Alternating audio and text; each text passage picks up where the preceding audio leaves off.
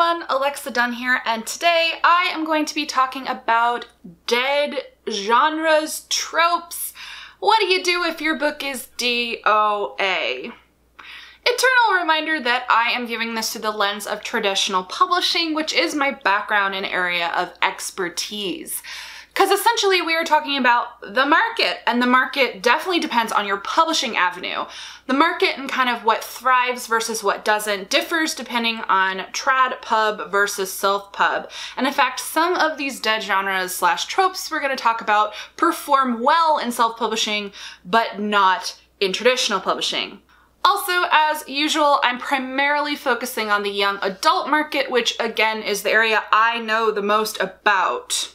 This topic came up in my recent Why Publishing Rejects You video, which I will link to down below, and I had an overwhelming number of requests for digging deeper into this particular topic, which I totally get. It's a nightmare for us as writers, thinking that we'd spend years of our lives working on something only to find out that it is completely DOA and we have zero shot with it. Y'all want to know more about what is dead versus what's not dead and how to avoid it? And what you should do if you have written a technically dead book. I'm going to cover it all to the best of my ability, with the note that a lot of this is speculation. This is very subjective, and that's actually the thing. What becomes fascinating and frustrating about publishing, specifically traditional publishing, is that all it takes is a few people to go, oh, I really don't think that's working anymore, and then it snowballs into everyone regurgitating the same thing. Oh, well, that can't sell. There are issues and pros and cons and all sorts of things within this, and we're gonna talk more about it. So what does dead mean? Dead in publishing essentially means that something isn't sellable. There isn't a market for something. There's not a consumer readership who wants to buy something. And publishers are in the business to sell things. When they put a book out on the shelf, they need to move copies because they've spent all this money up front to pay the author, edit a book, cover, page setting, physically printing books, which is actually quite expensive, and shipping them to bookstores. So if the titles don't move, it can represent a huge loss for the company. So publishers are always in this constant battle of trying to figure out, well, what will sell? That's the mystery, that's the question. And honestly, sometimes they're right and sometimes they're wrong, and it's like throwing spaghetti against the wall. But some universal truths can be acknowledged. There are definitely periods where it's really obvious that something is super, super dead, whether it's a genre or a trope. You've probably noticed some of these. We're gonna talk about the big ones like paranormal, urban fantasy, and dystopia in YA. Those are the big three that have been pretty damn dead for a very long time, and we're gonna talk about why. And I just want to say before I jump in that your knee-jerk response to this might be, well, that's stupid. Publishing is stupid. Like, you should just write what you love. You shouldn't think about the market and whether or not something is dead. And I say, yeah, you can write anything you want. Write what you love. I am actually going to go into detail about what to do when you just really want to write the book of your heart, even though you know it's a long shot. But I will also say you can write whatever you want, but you can also not get published with it. So there are trade-offs here. If what you want is to be traditionally published, you actually do have to care what is live and kicking in the market versus what's firmly dead. So I want to talk about dead genres versus dead tropes, though very often they are interconnected. So a dead genre, it's really a dead sub-genre. I already mentioned the big three for YA: paranormal, urban fantasy, and dystopia. These three subgenres have been real dead for a very long time. Dead in the sense that agents aren't signing them and picking them up because they just cannot sell them to traditional publishers, to the major traditional publishers. Essentially, the pipeline has been shut down and agents can only sign things that they can sell. Dystopia, interestingly, is itself a subgenre of sci-fi. I mean, not everyone sees it that way, but most dystopias had more in common with science fiction than they did with fantasy or anything else. Like near future contemporaries, or even like the Hunger Games, it's not really fantasy. It has sci-fi elements to it, speculative elements to it. Post-apocalyptic is another subgenre of sci-fi that got tied to dystopian and died alongside it. Honestly, the death of dystopia, well, dystopia in general. Dystopia did more for science fiction and YA than anything ever had before, and then it firmly murdered most YA sci-fi because of those subgenres that were so intricately connected to sci-fi concepts. As a sci-fi author, I'm so sad about it. Paranormal and urban fantasy, of course, are also subgenres that are tied to each other. Many urban fantasy books have paranormal elements. And then there are tropes that can die. So these are tropes or thematic elements or archetypes or just like things that you can put in a book that can die. They have cycles. So good examples of this are zombies, the chosen one in fantasy.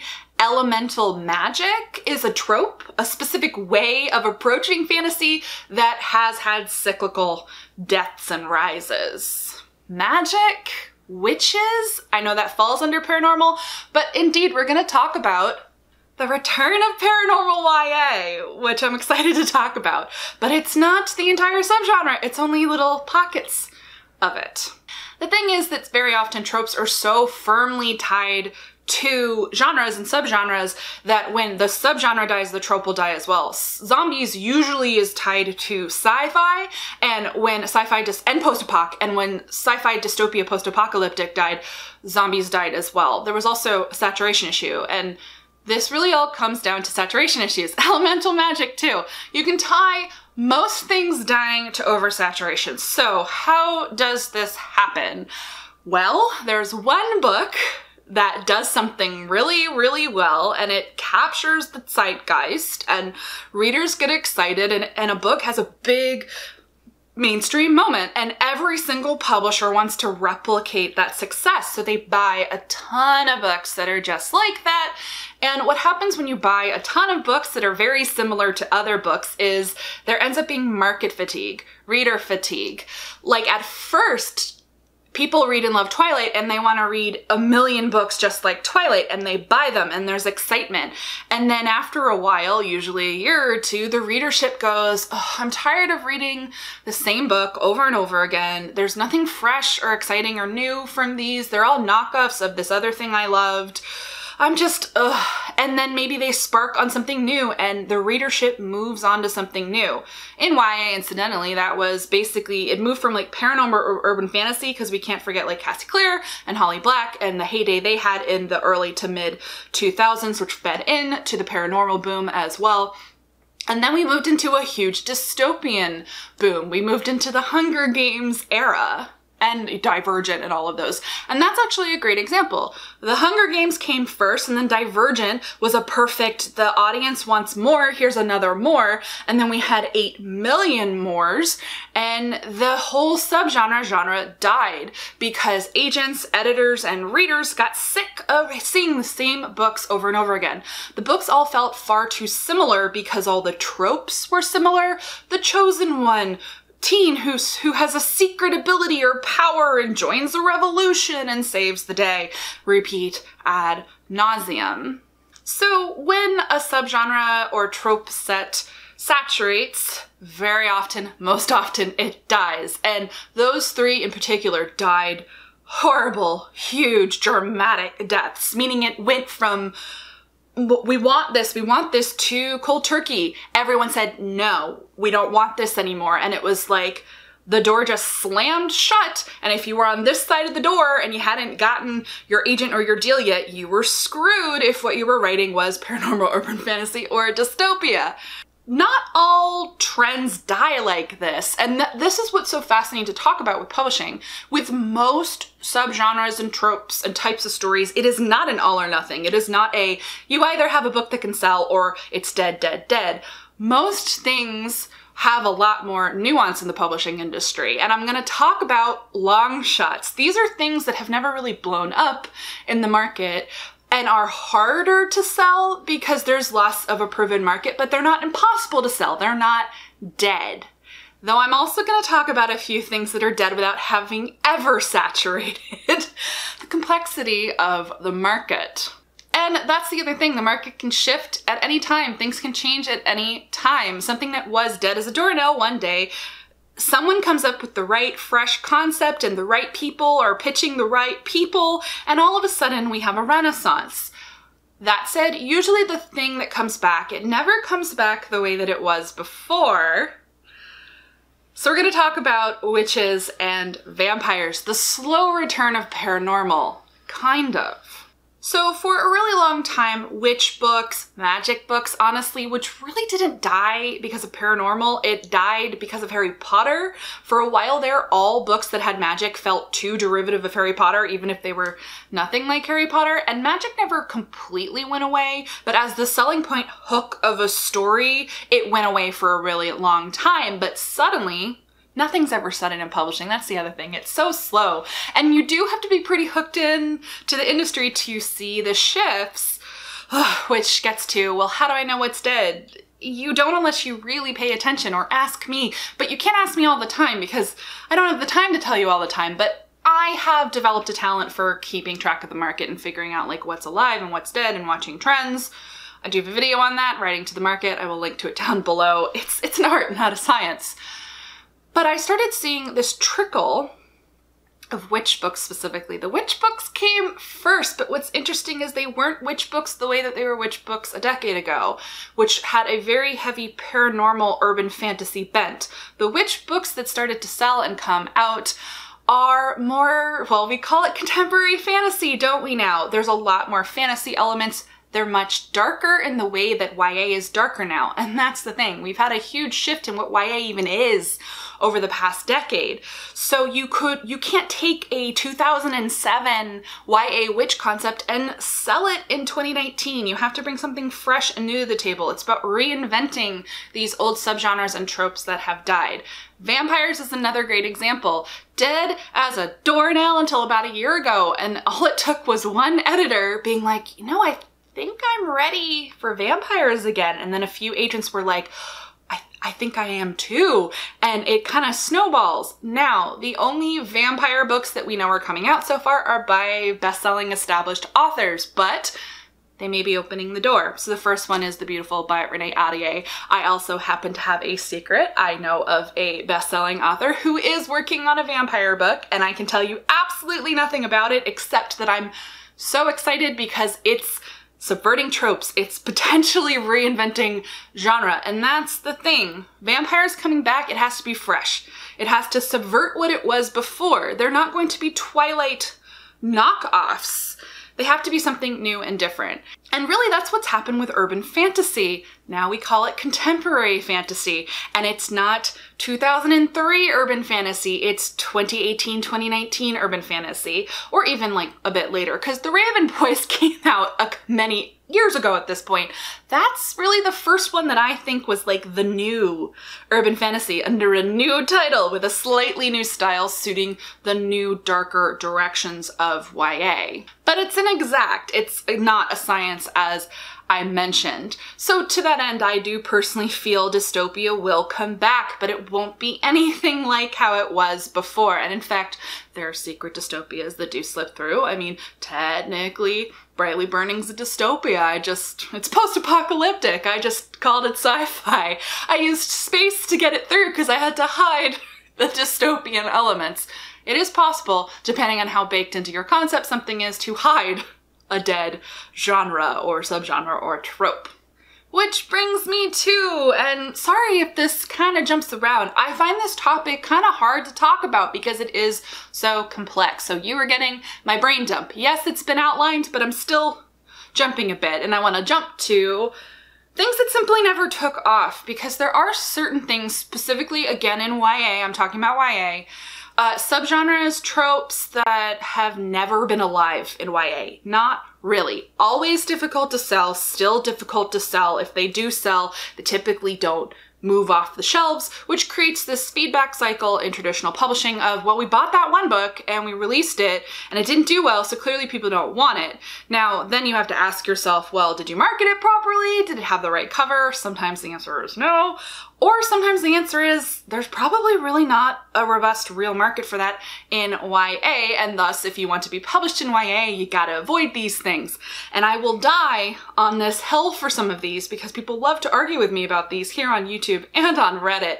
I said what I said, which is steampunk will never be a thing in YA, or has never been a thing in YA. There have been a few steampunkish books that have slipped through, but they've relied heavily onto the other aspects of their genre for pitching. So for example, Susan Dennard's first series is steampunk, but it relied more heavily onto the historical zombie quasi-dystopian edge of it. Like, it was sold as a dystopia, even though it's not a dystopia, but that's how it pushed through. But it was technically a steampunk novel. And it didn't take off. I mean, I really liked it. I have a friend who has a steampunky book coming out. It is Tarnished on the Stars by Rosie Thor, and I think what she did was brilliant. It has steampunky elements, but it's really a space fantasy. It's a space book. But it has clockwork hearts and whatnot, so you can have like little bits of steampunk, but like a full-on steampunk YA has never happened, and publishing doesn't really want them. Could it change? Sure, but it probably won't. I think the only real exception, I haven't read it, but I'm pretty sure Leviathan by Scott Westerfeld is a steampunk, but when you're super famous and best-selling, you are the exception, which is going to be a theme we're going to come to here. The next one, this is the one people try to fight me on constantly, is superheroes. Superheroes and superpowers in YA. I'm sorry, I do not care how popular Marvel is, or DC, or whatnot. It has never been a thing in YA. It has never taken off. I wrote one. I know. I also thought I was subverting the things. It's like, ooh, but I'm taking the sci-fi angle. It's more X-Men than Marvel. I can totally break the chain. No, I didn't. I definitely didn't. But because I wrote one, I became intimately familiar with the history of superhero YA.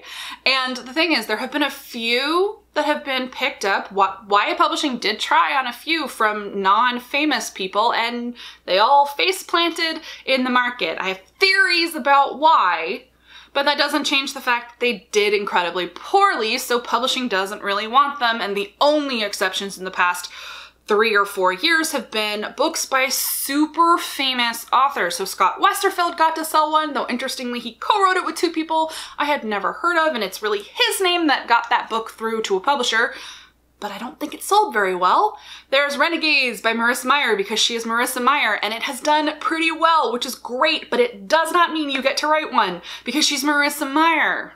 Then there's one that sold to Tor, but from a very famous, already established, award-winning adult author. So really my thing here is, if you are a nobody, if you are a debut, you are not going to be able to sell a superpower YA. The odds are just stacked against you. You could be a 1 in a million shot, but 99% of the time you are throwing away your time and your life writing one. She says, 1.5 years of drafting and revising. And I also, like, I went into it and I thought I would be the exception. And I also have no regrets writing the book. It taught me a lot, but I mean, I face planted. I fell on my face. It didn't work. Don't care if Marvel's big. YA traditional publishing does not want original superhero, superpower fiction by nobodies. They just don't. They don't. So agents will usually auto-reject you when they see it, because they know they can't sell it. IP is a whole other story. That's like Marvel and DC books, but you usually have to be famous to get those projects, and like, so you're not inventing your own. The next one is time travel, she says, having also written one, so I also became intimately familiar with the history of time travel in YA. Same thing. Publishing has bought them, and many of them, almost all of them, have spectacularly flopped. Though, all the YA sci-fi time travel ones have flopped. The ones that have done decently have all been fantasy-based time travel, so that's just a note for you, my friends. Though also a note about international markets, because I did all this research. YA time travel, sci-fi-based time travel really doesn't work in the US. It's gonna be really hard to get an agent, really hard to sell. They just don't stand out. They don't work, unless they're fantasy-based. But in the UK, it's a different market. So there's actually some evidence that science-based time travel books can land, like get an agent and sell in the UK in a way that they can't in the US, which is just a fascinating little market difference because all markets are specific to where you are. Another thing that just never lived in traditional publishing is new adult. Oh, new adult. This is a subgenre, really. This is a category. You can argue with me as much as you want, but it never took off in traditional publishing. There's not a space in the bookstore for new adult. You're either going to be YA with some crossover appeal, that's how you can kind of edge it in, but you can't have all that sexy sex unless you're Sarah J. Maas, or you're an adult romance. And actually there has been more adult romance that does have younger protagonists, and so I think that's kind of what the adult romance market has shifted a little bit to accommodate in traditional publishing. New adult does fine in self-publishing and thrives in self-publishing, but like that's one that just never really took off in traditional. And lastly, another good example is Westerns. Like, it's not that you can't write a Western and you can't sell a Western, it's just your odds are much lower because there's so few of them, but some of them have gotten through. It's not dead, it's just a long shot. All of these are long shots. Like, and I won't tell you, no, I will tell you not to write a superhero book, but everything else, like I'm not gonna tell you not to put steampunk elements in your book because you could get through if you're clever. I'm not gonna tell you not to write a Western because you can't get through if you're clever, and so on. And that's the thing, there's a difference between dead and a long shot.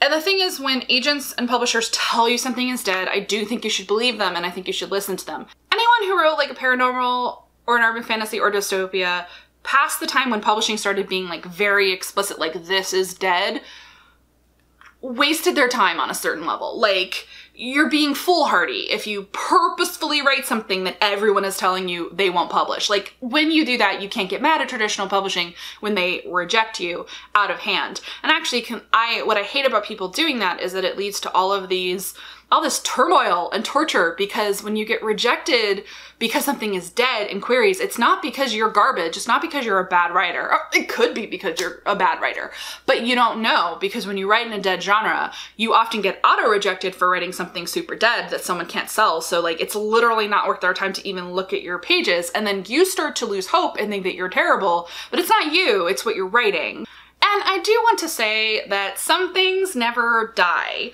Fantasy and contemporary are evergreen everywhere, but especially YA. Like, there will always be fantasy books and there will always be contemporary books, contemporary realistic fiction, because these are evergreen genres that people will always want to read stories in. Sci-fi is not evergreen, at least not in YA. Sci-fi is more like a perennial. Pops up sometimes and blossoms, and then it goes away for a while, for a couple seasons. But fantasy and contemporary, you can always sell them. What changes with fantasy and contemporary is what subgenres and tropes become saturated within them. So I mentioned elemental magic. That's become kind of saturated in YA fantasy. So you're gonna have a harder time selling them. For a time, and probably still, court-based fantasy, a little bit saturated. Those kind of saturations and deaths, they're not really deaths, they become long shots essentially. They don't stay dead as long. So fantasy and contemporary are always pretty healthy, but what sells within them ebbs and flows. So like in contemporary, for a while there, we all noticed that sick lit was where it was at, and rom-coms kind of got pushed aside for a little while. But then when sick lit saturated, we moved more into kind of serious contemporary literature, but not necessarily sick lit, and now rom-coms are having a resurgence. So there's always an ebb and flow to what sells. But during that time, rom-coms never went away. It was just only a small subset of authors who were writing them, and they weren't like the buzziest books, or, you know, debuts weren't like selling six-figure rom-com, and now they can because rom-coms are back. So there's an ebb and a flow to things. I actually have so many feelings about sci-fi and experience with sci-fi that I should probably just make an entire video about how depressing YA sci-fi is. I'll ruin all of your hopes and dreams if you write it.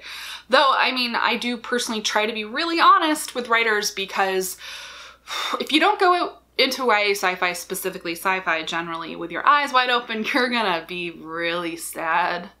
Just sad. It's sad. And as I mentioned, an important thing to bear in mind is who you are matters. Mostly I'm speaking to you here as aspiring writers, people who want to get agents and who want to sell books. So debuts And to that end, I touch on it in the longshot/dead trope section where like Superhero YA, for example, that Marissa Meyer or Scott Westerfeld could sell a concept. They did sell concepts to their publishers. That's because they are established best-selling authors. They bring with them a readership who loves their work and will follow them to whatever they write. Because when a publisher is considering what to buy, they have to think about ROI, return on investment. How much money are they going to make off of publishing something, and is it a worthwhile investment? So when you have someone who already is like famous and brings a guaranteed audience, your risk is much lower, and it's worth taking a shot that you're just not going to take on a debut nobody. Another great example is how Holly Black got to write The Coldest Girl in Cold Town, a vampire book, while vampires were dead because she's Holly Black. But that book didn't lead to a resurgence of vampires. So as you're watching trends, like one famous author selling something doesn't always mean that something comes back and resurges or becomes a new trend.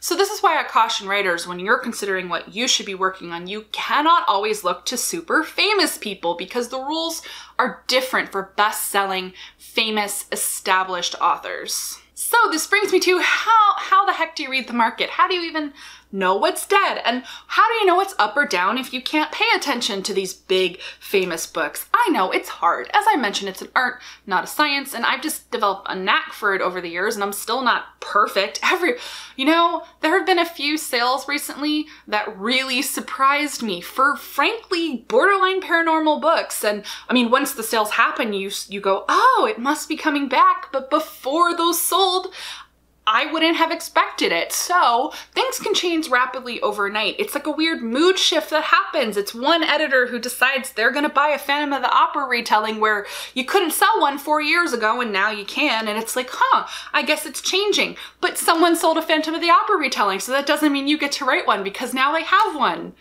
And that's the thing. You just have to pay attention. You need to be paying attention to book sales, because publishing what's on the shelf is always 2 years behind bookstores. So I've been seeing some deals recently, so I can tell you that little bits of paranormal are creeping back in. You might not notice, however, for a couple years until those books are out on the shelf. Whereas I can tell you now, maybe something's coming back. But then, here's the thing, it's a long game. You're gonna have to keep track of what's selling, what people are writing. Another good tip from me is pay attention to pitch contests, see what people are pitching. You can usually see trends, you can see saturations, potential saturations, and you can see what the agents actually like.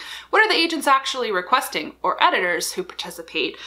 And also, what's the caliber of those agents? Because there's usually when things actually start to shift, it's the better agents, the big agents.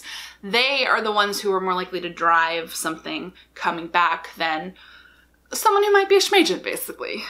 Just because a mediocre or a schmagent signs something doesn't mean something's gonna sell. But you can also visit your local bookstore, because when you look at the current shelf, you can usually get a pretty good idea of dead. Pay attention to newer releases. Just because The Hunger Games and Divergent are still on the shelf, which they are, doesn't mean you can write and sell a dystopian. You need to look at the new release books. You will see patterns of absence. You should also, as I mentioned, listen to what agents tell you. Many agents are super open about what they are just not interested in right now. They have manuscript wish lists, but some of them will also be honest about anti-manuscript wish lists, like what they're just not looking for. We all knew the dystopian was dying and had died because every agent under the sun said, I don't want dystopian. Same thing with vampires or paranormal. They were pretty clear, I don't want it. And when an agent tells you, I don't want this, when an overwhelming majority of them tell you, it means that when they are having meetings with editors, because that's what good agents do, they meet with editors regularly and they know what they want to buy and what they can get through acquisitions. This is the whole point of agents in their job. They're well networked into the industry, and it's trickled down. When an agent tells you they don't want something, it usually means they know they can't sell it. And so that means they're being told by editors and publishers, we don't want that, we can't sell it. So an agent knows that it's a waste of their time to represent it. So listen to agents when they tell you that they can't sell something, that they don't want something. Okay, so this brings me to, All right, so you know all this, I've given you all the real talk, but what do you do if you either still really, really want to write in a dead genre or trope, or you already have?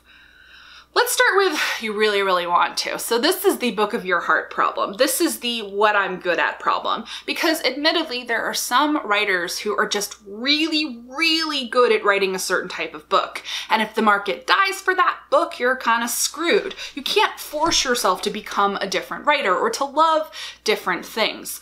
So in this situation, you honestly have to do some soul searching with the other situation as well. But we're going to talk about the preemptive.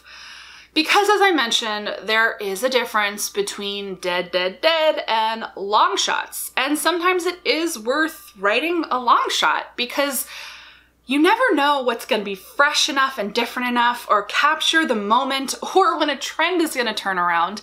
And if you've poured your heart and soul into a book that, yeah, was a long shot, but is the book you wanted to write, you could get lucky. Those authors who sold their witch books or their magic books or their Western or their steampunk sci-fi or their portal fantasy. There have been some portal fantasies that sold after everyone has said for over 10 years, more than like 15, you can't sell a portal fantasy in YA. And then 2 came out. The Light at the End of the World and technically The Hazelwood is portal. There's also one coming out. Glasstown did a big deal for a portal fantasy by Sarah Holland. These books can exist, but it's got to be fresh. It's got to be new. And of course there has to be more to it. The hook isn't, oh, it's a portal fantasy. There's all this other stuff there. And that's the thing, like never say never. So my thing, if you really want to write in a dead genre or a dead trope, you have to do your soul searching, as I said. And the question you have to ask yourself is, if I spend 6 months, a year and a half, 2 years, 3 years, or more, X amount of investment of your life in this book, you'll know your writing and your revision speeds. How will you feel if it goes nowhere? Of course, you'll always feel devastated if you have to shelve a book and move on from it, but ultimately, will it be worth it to you to have written the book? Very often the answer is yes. I mean, I told you, I wrote 2 books in two dead subgenres / tropes. And on both, I hoped, of course, that I was an exception to the rule. With the time travel one, I didn't quite realize what a long shot it was. But by the time I wrote a superpower book, I kind of knew. But I wanted to write them anyway. They were the books that I wanted to write, and I hoped I would be an exception, and I wasn't on either of them, but I don't regret either book. They took me to interesting points in my career. The first one got me an agent, even though it didn't sell. Like, I got close. I was a long shot, and I tried. And with the superpower book, I learned a lot about structure and my writing process on that book. So it was super, super valuable. And I also came up with some cool stuff I really, really like that I will probably mine and recycle into another project later. And the abject failure of that book also pushed me to write my debut. I don't think I would have ever written Brightly Burning and gotten my new agent and completely changed the trajectory of my entire career and my life if I hadn't written that book. Now, it's easy to reflect on this in hindsight with like a rosy disposition, but yeah, I did make a conscious choice to write long shot books and I don't really regret it. I still advise everyone I talk to not to write a superpower book though, because you will experience heartbreak and disappointment. Learn from me. But it is a personal decision. It is also a personal decision because sometimes, now this kind of gets into what do I do if I've already written a DOA book? You have a couple of choices. Same thing if you decide to write one anyway. So I do think that you should query. Even if it's a long shot, I think it's always worth it to query a book if you've written it, revised it, you know, you've workshopped it with CPs, like you've put all this work into it and it's a solid book. Make sure it's solid. It's always worth trying to write a really compelling, great query. And my advice here is do whatever you can to hide what it is, if it's dead. I had an author once disagree with me on this point. She thought it was dishonest. And I'm like, this is what we do. How do you think Red Queen got published? It got published because Victoria Aveyard was clever and hid the dystopian elements and the superpower elements, and it was pitched as a romantic fantasy, like a high-stakes romance magic fantasy.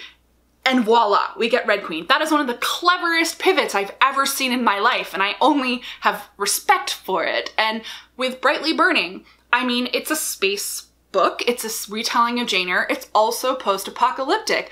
I'm just not front-loading that and promoting it as this is a dystopian post-apocalyptic, because that would scuttle the book. It is a sci-fi romance.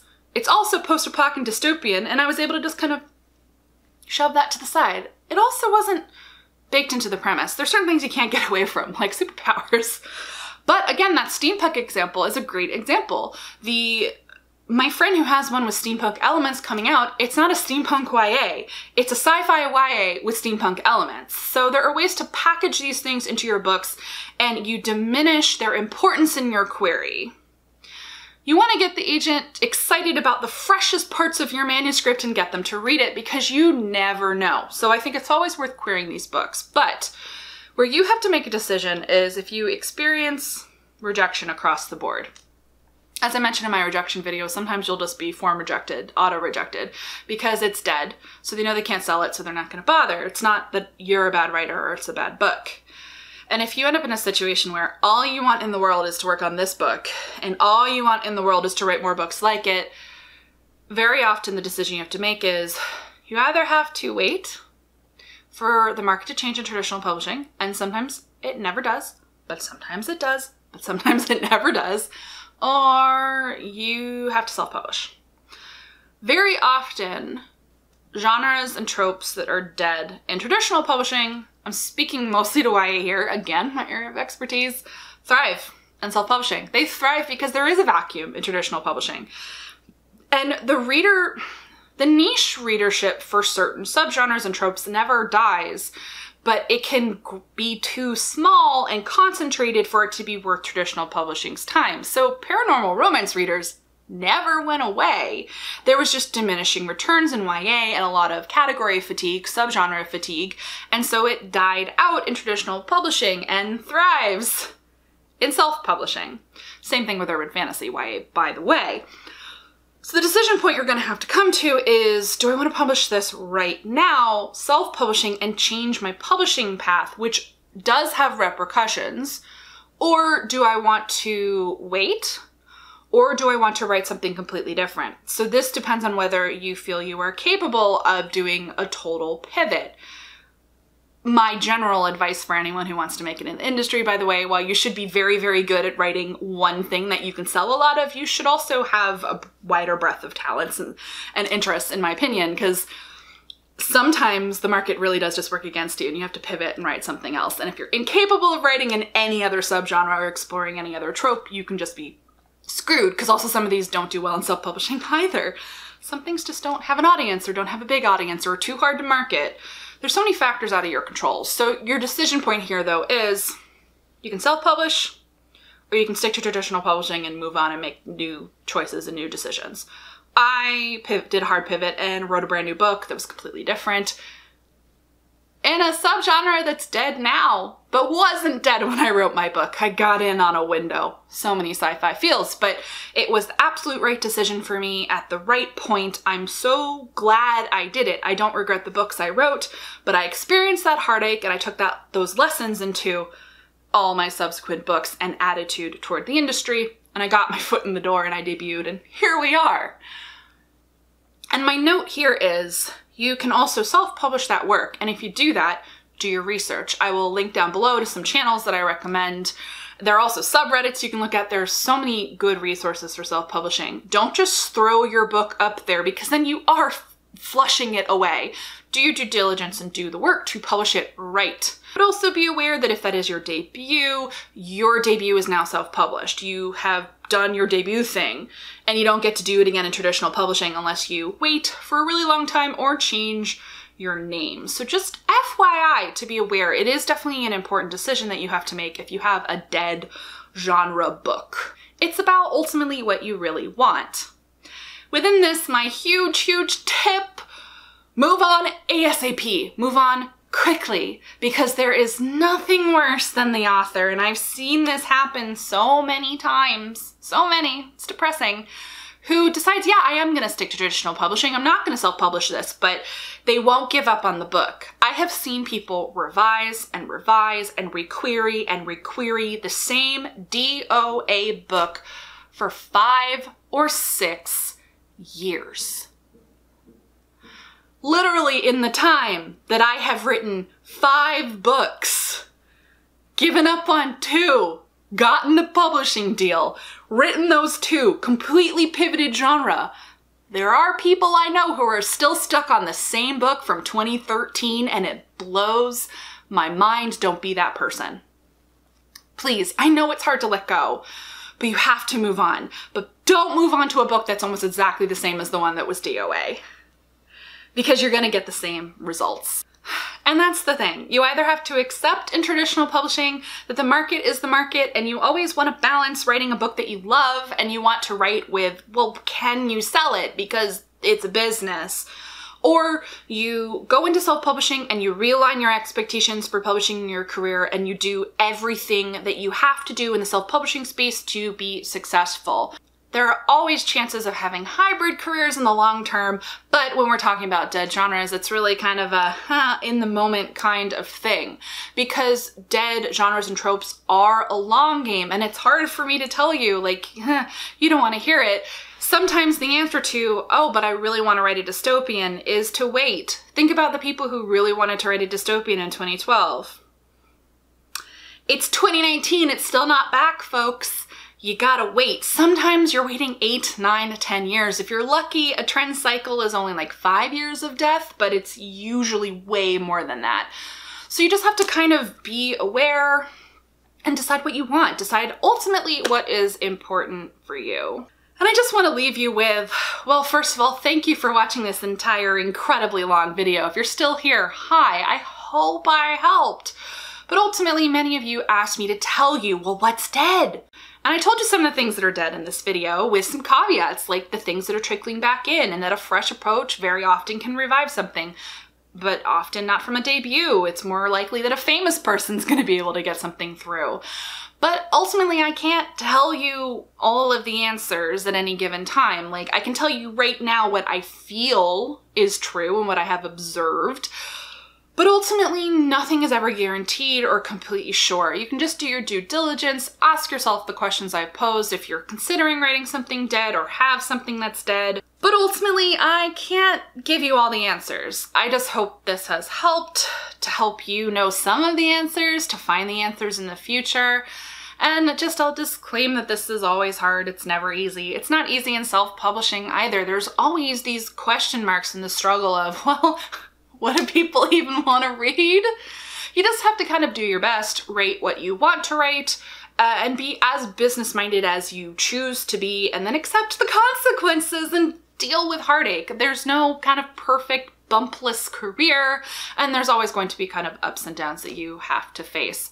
I do have to say, having written 2 dead books, as I've kind of mentioned, they taught me a lot, and I don't regret them. I still don't wish that heartache on people, but I also know that when people go through that experience that they do become better writers. And whenever I see someone that I see stuck in the cycle where they're just not giving up on something that clearly isn't moving, isn't going to happen, it's dead, you've beaten it to death, you've overqueried, you've overworked it, it's just not going to sit in the market.